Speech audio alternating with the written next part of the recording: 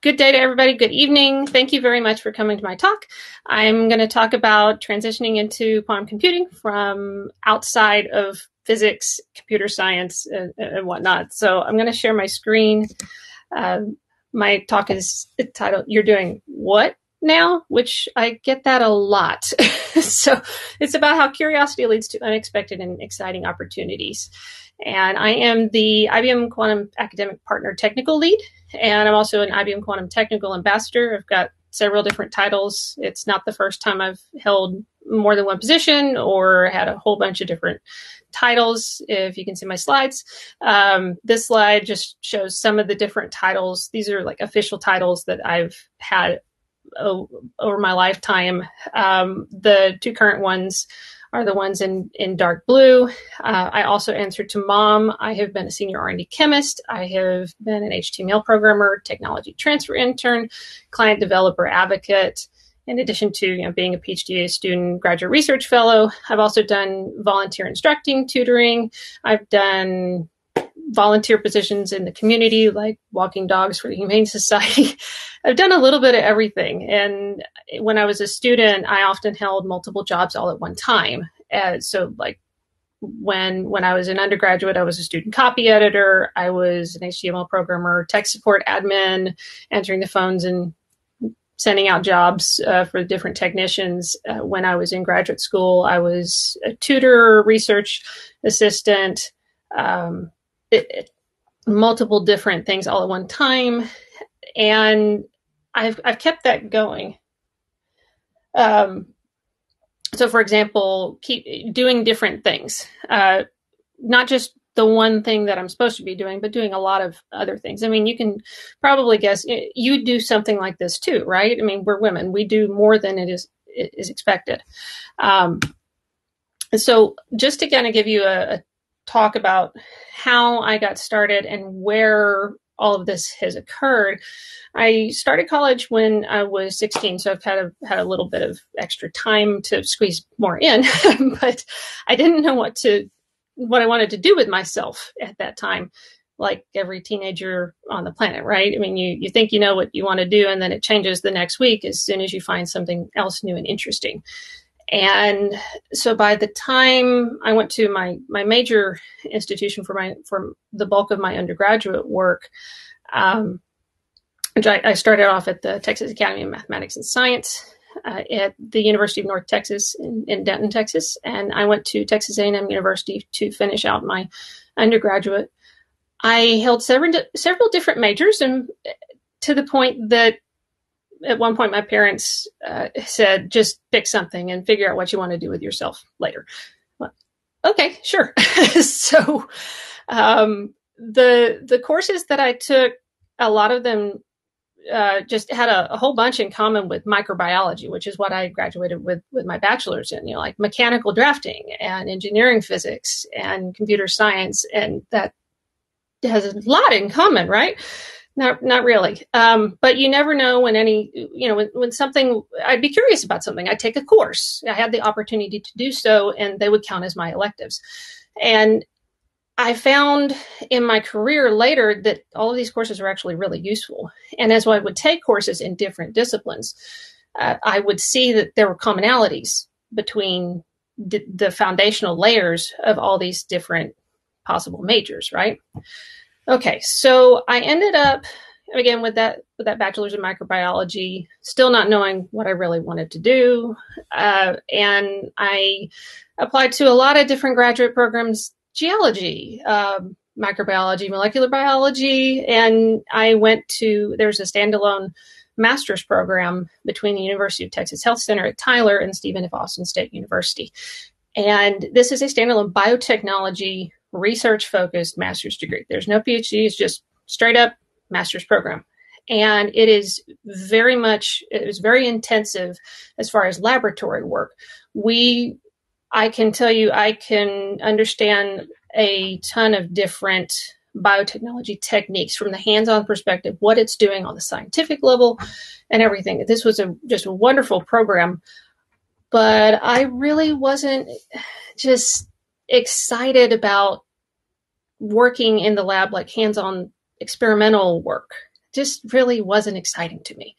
It's interesting, and it's great to have that knowledge about all those techniques. You analyze papers and critically read journal articles and move your work forward. But I really liked computers. I have had a computer from a very young age. I had taken programming, and I didn't know that there was an opportunity to actually merge those two fields until one of my professors at the University of Texas Health Science Center at Tyler, he had an opening for a student, and he was working with computational biochemistry. I thought, well, that takes these two things. Oh, I can use one to solve problems in the other. Okay, yeah. Do you have an opening? And he did. And so I started on about 10 years of work with research, both my master's and my PhD work, studying large molecules of RNA that are not the usual ones you read in a textbook. They're non-canonical RNAs that function in some sort of alternative method of protein synthesis.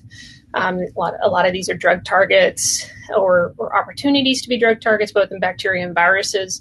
And I got to use a computer to do all of this. So this was really, really exciting to me, and really got kind of this inspiration to move forward. So already I was using different things that I had already learned. From all these different things, all these different positions that I had held previously informed what I was doing right then and there. So I have a bunch of papers studying these different RNAs or publishing databases of different sequences, doing sequence analysis, molecular modeling in 3 dimensions.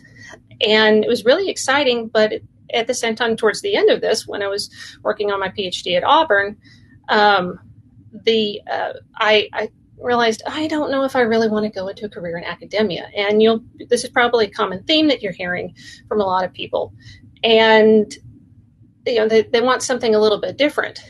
Well, I took an internship after I finished my PhD with the Auburn University Technology Transfer Office, where in the way I got into this, I was considering, I had a class at UT that had to do with technology transfer. And what that worked with is the patent process, licensing, things like that. And I thought, well, maybe that's an opportunity. Let me inquire about that. I set up an informational interview with the university patent attorney and walked away with an internship.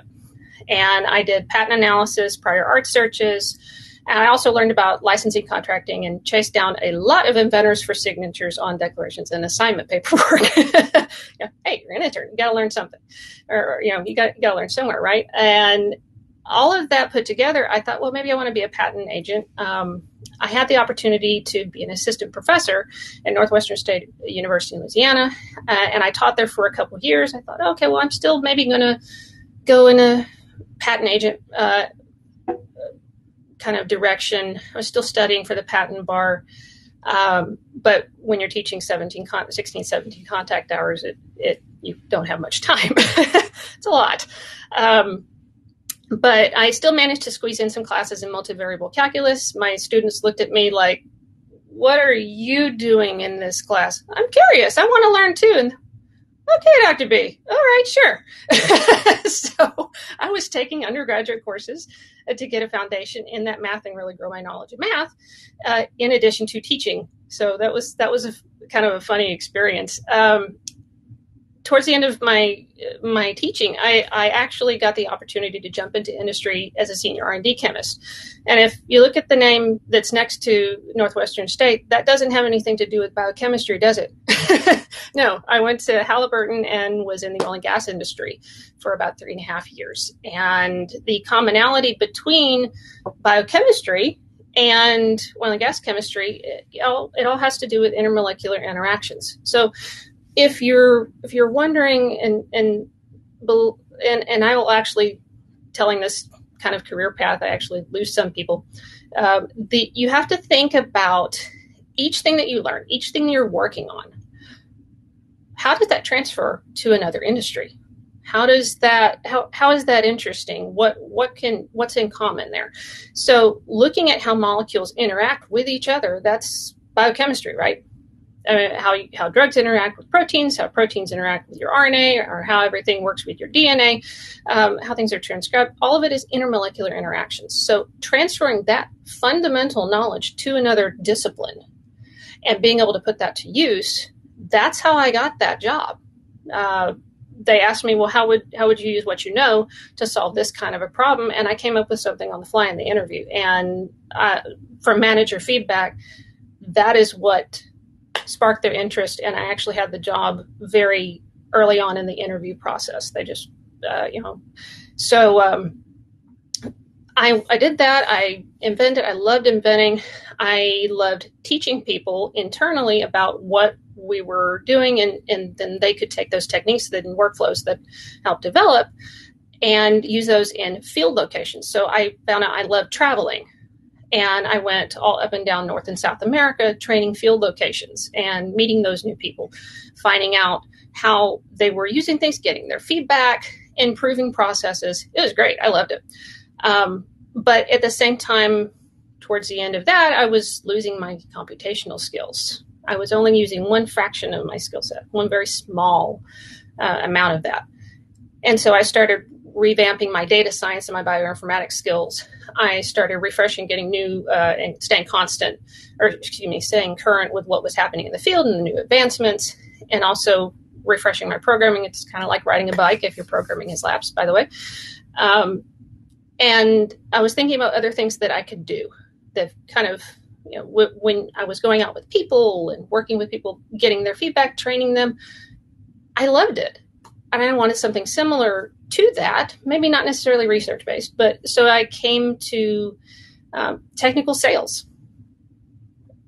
Yep, I jumped again. So it was a new opportunity. I was curious about it. I inquired from friends that I know that had gone from research to a technical sales in different disciplines, and they loved it. They liked working with people and solving problems in that way. And so I had a couple of job offers. I went with IBM, and I have had so many opportunities for growth and learning since then. So this has really been a wonderful fit and has provided a ton of different opportunities. And that's where we're getting into the quantum computing. So these are all the different courses in my background. Actually, there's a bunch that I've probably forgotten. You can see that most of them are in a STEM field, but a lot of them they don't really have anything to do with each other. All of this knowledge, and this is one thing I want you to think about. What knowledge have you had? What courses have you taken? If you're considering moving into quantum computing from another discipline, what do you have that would transfer?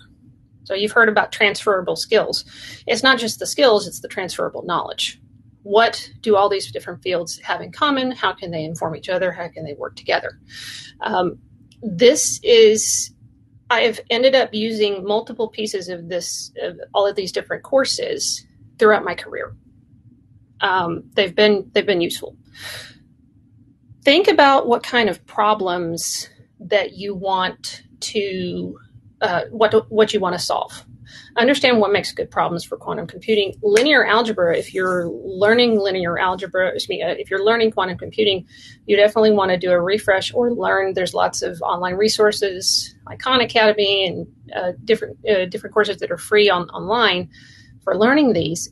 You have to take stock of what you know and then understand where the holes are. What problems. What areas do you need to grow into? What areas do you need to refresh? And I do that constantly. Anyways, most of us in science do. We're taught to learn. We're taught to critically think. We're taught to grow, right? So you want to think about all your different expertises, especially if you're transitioning from one field to another. What kind of use cases did you see in your previous industries? What kind of use cases or problems did you see in your research even that you did in graduate school? And just start brainstorming ideas and areas where you can apply these new technologies. There's a ton of different online courses and online communities. For example, Qiskit has an online community with the textbook.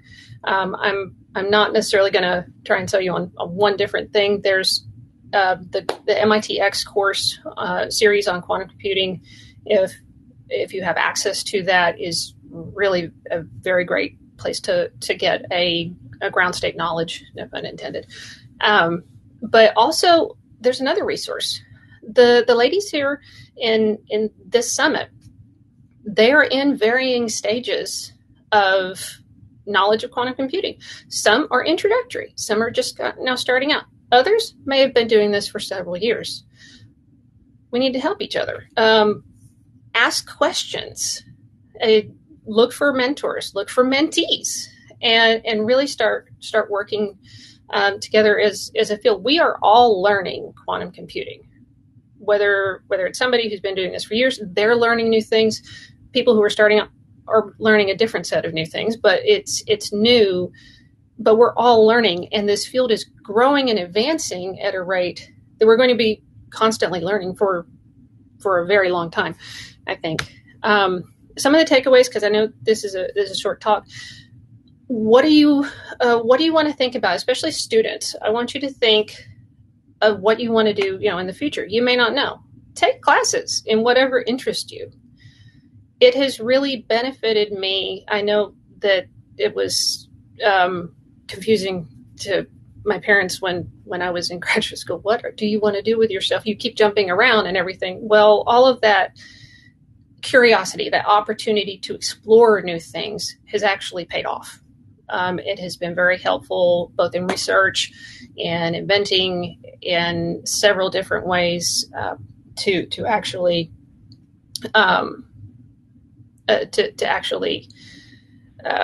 take all of those classes.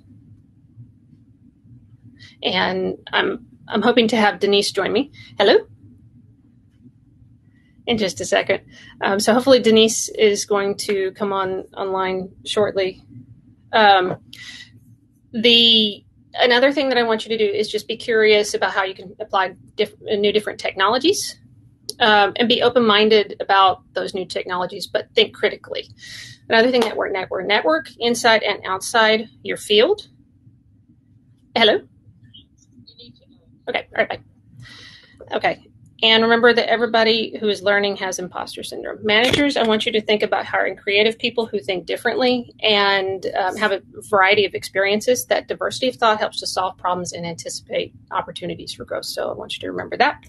And then with that, thank you very much for having me online. And I hope to meet some of you in person soon. And if not, I hope to connect online. Thank you very much.